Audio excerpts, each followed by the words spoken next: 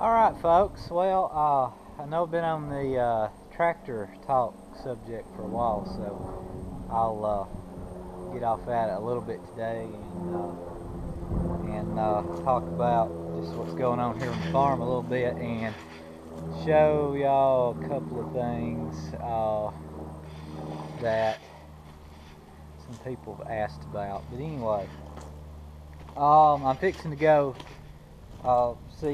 drill some more seed here, and as you can see here, I got some bags of seed I pulled out here because I told y'all in an earlier video that I was going to I wanted to tell you the story behind the seed that I've got.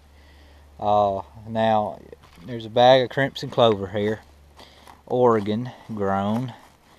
So that's what I've been putting out at about 5 pounds to the acre with this fescue orchard grass mix I got. Now this bag, both these bags, the big white bag and this bag here, are not 100% fescue. They just happen to be in these bags from the seed cleaner. What this is an individual in Tennessee that has got a strain of fescue slash orchard grass that is it's been growing without having to have been reseeded for a couple of generations, so years. And what this guy, he's got several Massey Ferguson combines, believe it or not, older ones. And when I was up there getting the seed, I was talking to him, he was like, well, it's just hard to get one of the newer combines. It's, mainly for the grains, because the older ones he's used to does so good at cleaning these fine grass seeds. But anyway, so this individual has this, he picks it so it's naturally a mix of fescue and orchard grass. And he brings it back into Alabama to a seed cleaner and has it cleaned 2 different ways. Then he carries it back and he actually sends the seed off, has it tested for germination and what percentage orchard grass to fescue it is, etc. So this is what I've been planning. I've been putting out this mix, this fescue orchard grass mix, at about 20 to 25 pounds an acre. I've made some adjustments here and there, but that's about where I'm somewhere in there. It's a 23 pounds an acre. I think I got it set somewhere around there right now. Then the orchard grass at 5 pounds an acre. So not the orchard grass, the crimson clover at 5 pounds an acre. So why do I have these 2 different bags here? Well, they're both an orchard grass fescue mix. The mix in this bag is only about 7 to 9% orchard grass to the fescue. This bag here is somewhere around 20 to 25% orchard grass to fescue. So he naturally charged a little more for this bag of seed than the other. I think about $10 more a bag for the higher rate of orchard grass.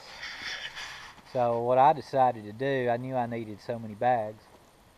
I said, well shoot, I'm just going to buy half of one, half the other, and when I put them in the drill, I'm just going to mix them, which will get me, because I already had in mind a particular rate of orchard grass I wanted mixed in this fescue, and the 25% was a little bit higher than I needed, but the 79% was a little bit low. So when I was talking to him, I was like, well shoot, I'll just mix them together and that'll put me about where I want to be, which would be, somewhere around 15% orchard grass to the fescue. And so that's what I've been doing. There's one drawback to that, and I'll get to that in a minute. I was just going to go to the co-op, buy some fescue, buy some orchard grass, and mix the ratios that I needed. I wasn't going to put one whole bag fescue to one whole bag orchard grass. Obviously, it'd be a little bit different. The seeding rates between orchard grass and fescue are different. So you don't mix them 50-50. You gotta mix them you know, more 2080 or you know, it depends a little bit on where you are and what you want to do. This is a mix that I've done before. Now I've not used this guy's seed yet. It's the first time I use this guy's seed. But of the hay sales that I make, fescue, orchard grass, clover mix is what everybody almost demands the next year after they've had it a year. And I've got a few fields of it, and in fact, I'm going to one of those fields now. I'm actually going to reseed that field. The drought hurt that field pretty bad this year, and it's a pretty big field, and I just want to ensure that I've got that stand again next year. And it's been, oh goodness, 5 or 6 years since I seeded that, so it was about time. There was no clover in that field this year. I don't know what happened. The crimson clover is usually only an annual seed, but I get enough seed off the clover when I mow it, because I mow it just late enough. The clover's still good for hay, but I get enough dry seed in there, it falls on the ground, and I get a stand the next year, and that's worked out real well for me. And as some of you know, and if you don't, crimson clover puts nitrogen in the ground. So when I go in there and cut that, it really helps my second cut. I get a pretty luscious second cut off some of those fields. So that is my reasoning behind this mix. Now, why did I buy the seed from this guy and not go get it from the co-op? Well, he's just across the Tennessee line from me, and which is not all that far. He's about an hour and 15 minutes drive from me. Straight line left, but he's kind of known for this strain of orchard grass that he's got, and it has been established so long that it's become it has gotten oh, what's the word I'm looking for? It's gotten used to this climate. That was the word I was trying to spit out. I couldn't come up with it. In other words, you go to the co-op or somewhere else and buy seed, orchard grass, fescue. I don't know so much on fescue, but on the orchard grass, it's shipped in from either other countries or states up north, like this clover, like Oregon, or somewhere, you know, else. And that seed is not accustomed to this climate or surviving in this climate, and it'll only last a few years and it kind of dies out. But this guy's orchard grass has gotten tolerant to this environment, so he's close enough to me that we have very similar weather patterns. Now he's a little bit, which we're in the hills here. He's in a little bit of some hills there. He's about central Tennessee, not East Tennessee.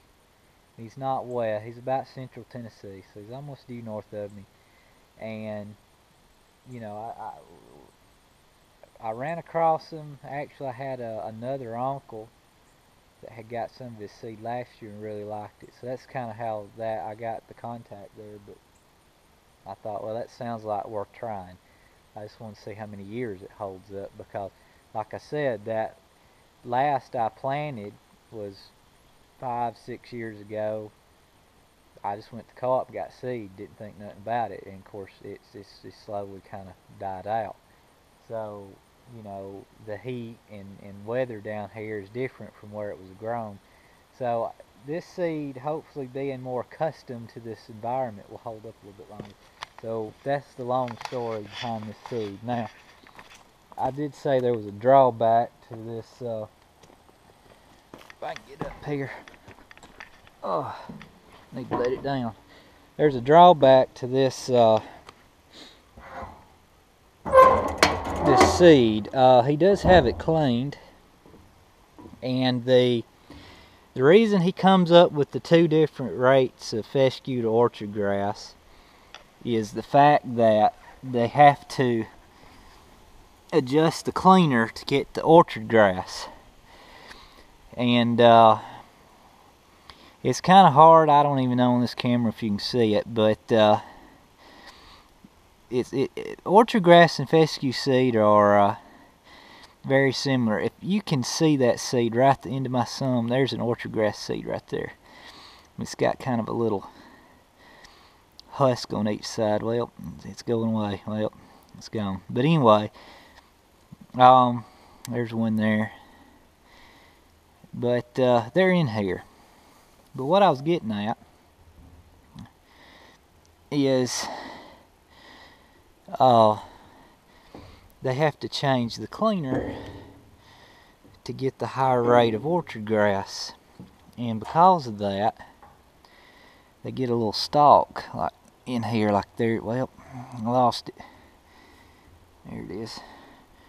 It just sounded a very big one, but there's a piece of stalk there, and that was the drawback. It would really probably been better to put out in the spin spreader that rate, but I told him I'd take the risk and see if it fed through the drill okay. And so far, see, there's a longer piece there of stalk, and it's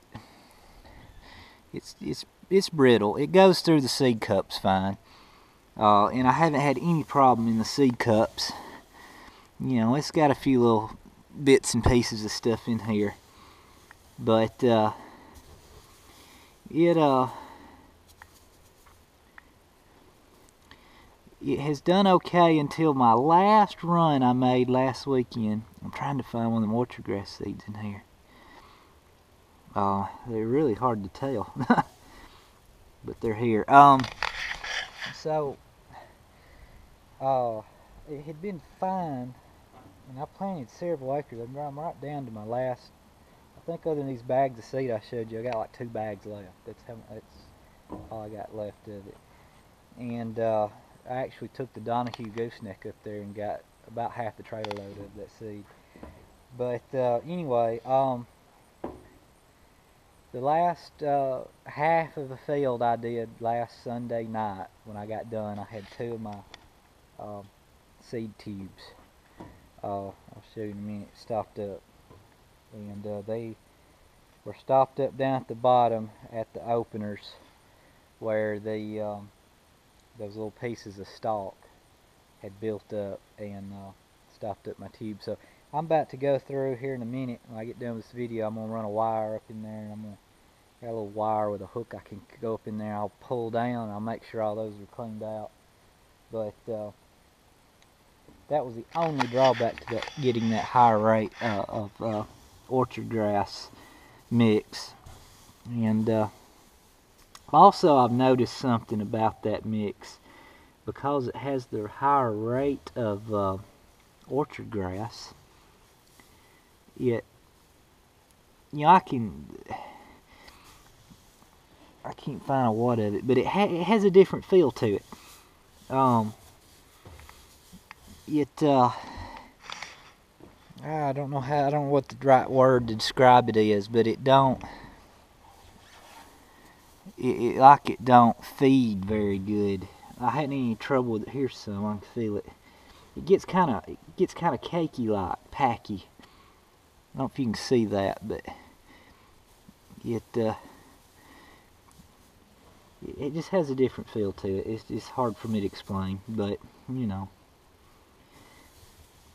So hopefully it's good seed. You know, there's another little piece of stalk, but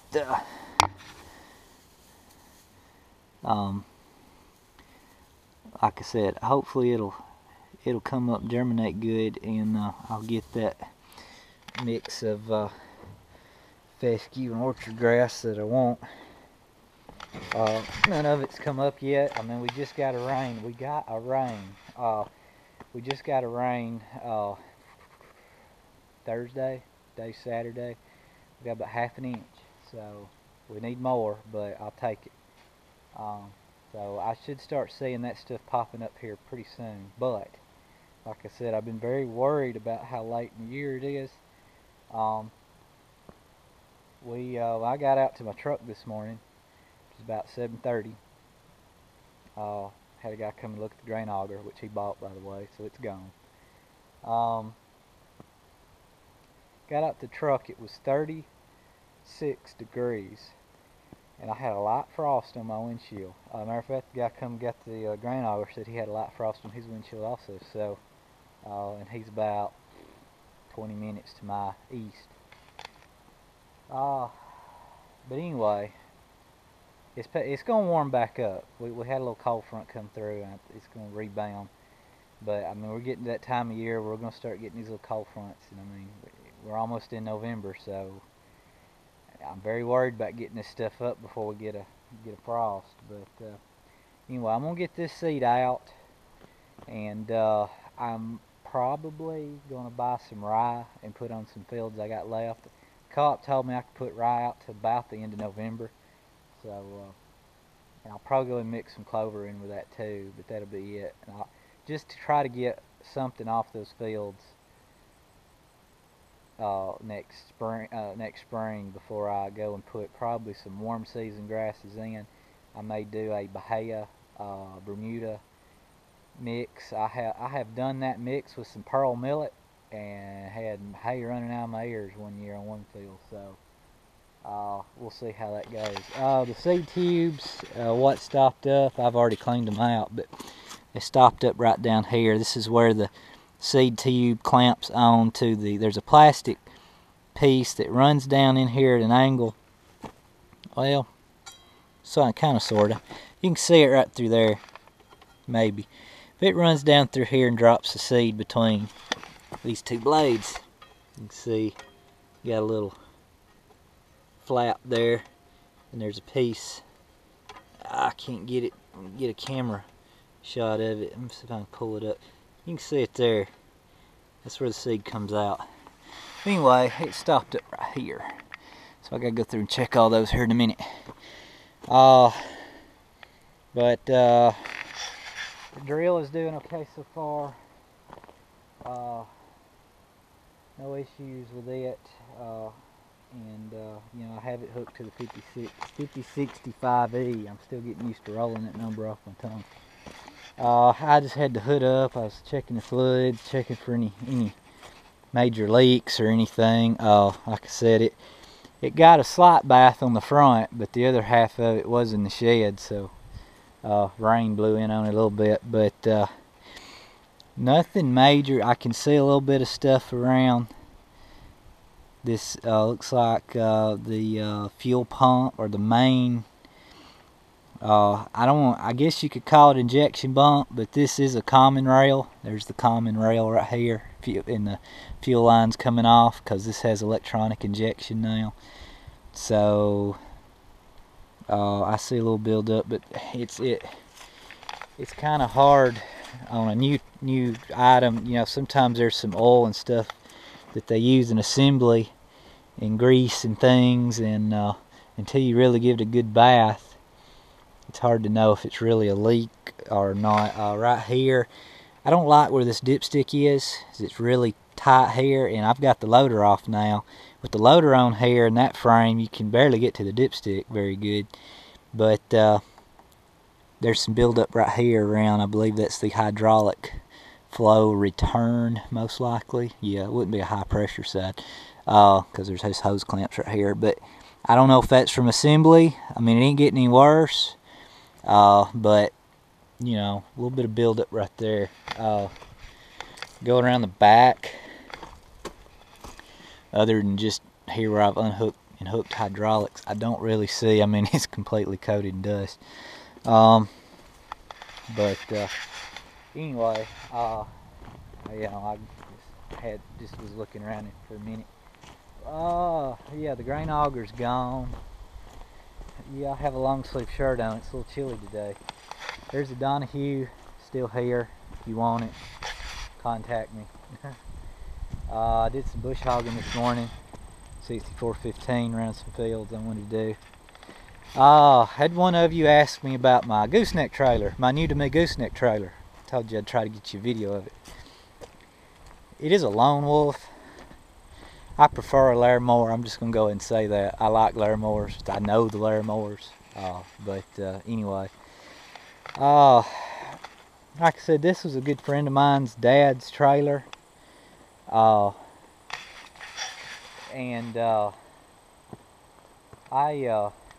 I've borrowed this trailer several times from him when I was doing a lot of square bales, and you know, it ain't a bad trailer, but they, since their dad had passed away, the only person that ever used it was me when I'd borrow it. So they kind of wanted to get rid of it, and you know, I thought I could get my money back out of my other trailer, which I did. And so I said, well, if I can do that, I'll buy else trailer. So that's what wound up happening. This trailer does have the dual jacks, which is good. It does not have a chain box. It has a chain tray, or basket here, I guess you could call it.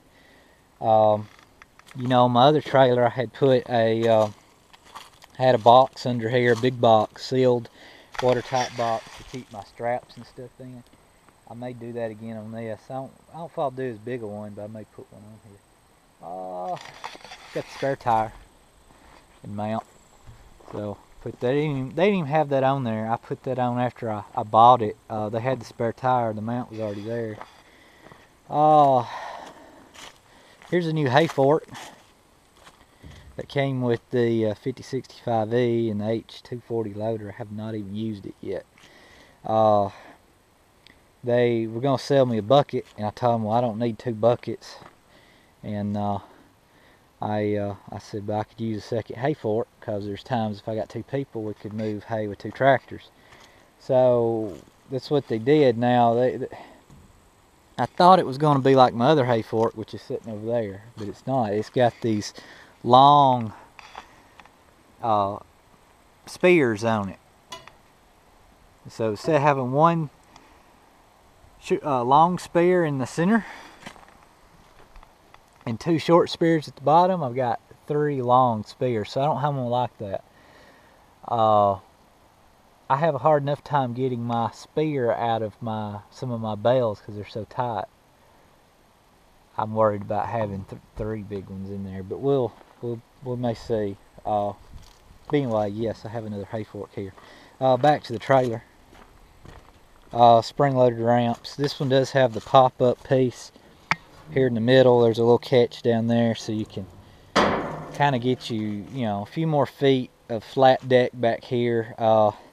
It works good for rolls of hay. It does not work well for square bales, just because there's not enough support here for the bales, and they'll squish in. So we found that out the hard way one day. The only gripe I have about this trailer, I've always had it about the Lone Wolves, is how low the dovetail. I mean, it is jacked up right now. The dovetail is really low to the ground, and even the times I've borrowed it, you go over a little uneven spot pulling in a field or something, and you drag the ground or the road or whatever. I've already dragged it since I've had it, and you know, but that's the one gripe. The other thing on this trailer is when my friend's father bought it, if I remember the story correctly, he ordered this trailer to be built, and he only ever had a half-ton truck, and he was only going to really use it to move hay and light things. So, you know, that will work. You don't want to load one too heavy, but if you watch how you load it, you can use a half-ton truck with one of these, you know, and have a good electric brake controller. But when he ordered it, knowing that, these axles should be a little bit further to the back of the trailer, like my other trailers have been, but they're moved forward a little bit. He had to move them forward a little bit so it would put more weight on the trailer and a little less weight on the truck.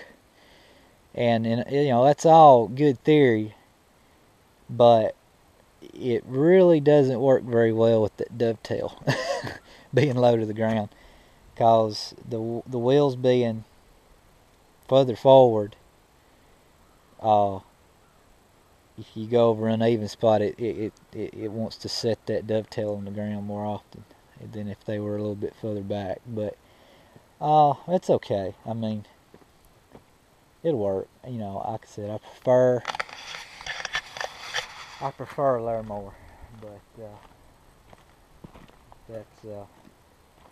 that's what I got. And like I said, I paid them probably a little more than I probably would have paid someone else for it. But it was shed kept, enclosed shed kept. That trailer is, how old is that trailer? 2007? This trailer, I believe that's right. I think this trailer's nearly 10 years old. So, I mean, look at it. The deck's even. The deck is not even weathered. I'm curious. I forgot what year it was already. Yeah, 2007. All right. So, yeah, I mean, it's been kept in an enclosed shed all of its life. So, you know, it was almost like buying a new trailer. They've got an issue with the brakes on it. They don't seem like they're working quite right. But, I'll look at that later. So that's what's going on. Now, for the past, 5 years now, this time of year, I am full-blown head is in wheat, getting wheat planted, and you know, getting burn downs, done fertilizer out and everything for wheat. That's not the case this year. My head is in next May. I want a hay crop, so that's what I'm doing. You know, you're never farming for the moment. You're farming for the future. I guess is one way I could put it, but. You know, everything I'm doing right now is in preparation for next spring and summer. You know, I couldn't just, there's no such thing as just, oh, well, I'm going to quit row cropping, I'm going to sit back and take a break for a few months and pick back. No, it's done with row cropping, immediately into getting these fields ready for hay next year. So that's what I've been doing. So I just thought I'd update y'all on that a little bit. The Massey is still here. I got it parked here now. Just trying to fit everything in the shed. Yes, that is my boat. I've yet to decide if I want to do a video on that boat yet or not. Other than what you just seen, y'all can let me know. I told y'all the other day I had a whole nother saga on a whole nother unfarm related item. And that's it, is this boat. I purchased this back in the summer, and other than a couple of weeks that I had it, it has been gone until this past Wednesday. So yeah, but I don't know. I might do a boat tour. When you get on YouTube and look at boats, people like to do boat tours. I mean, this is nothing. This is not a big, expensive fiberglass boat or anything, but it is a nice boat. And as I mentioned to y'all before, I love the bass fish. I don't get to go as often as I like to, but cutting back on the farm, this was one of the things I had told the family I wanted to do, is have a little bit more time to actually take a break and go do something I enjoy every now and then. So, you know, I've always tried to keep a boat around since about 2004.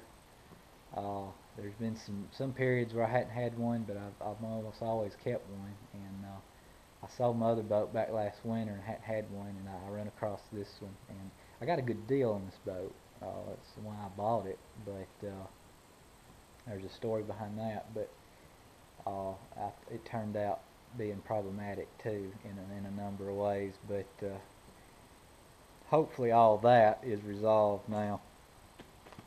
But yeah, I have spent 30 minutes on this video. I need to be in the field. So I'm gonna get this seed in here and get this thing fueled up and get to the field. And anyway, I just thought I'd give y'all an update, walk around on what's going on. There ain't nothing else really that's new here. The Pequea Tedder, I may have caught a glimpse of it. It's sitting over there. I have got another video I want to do regarding Pequea. And I did get to see them at the Sunbelt Ag Expo also, so that was good. But yeah, that's pretty much it. So thanks for watching, and I'll give y'all another update when I got one. See ya.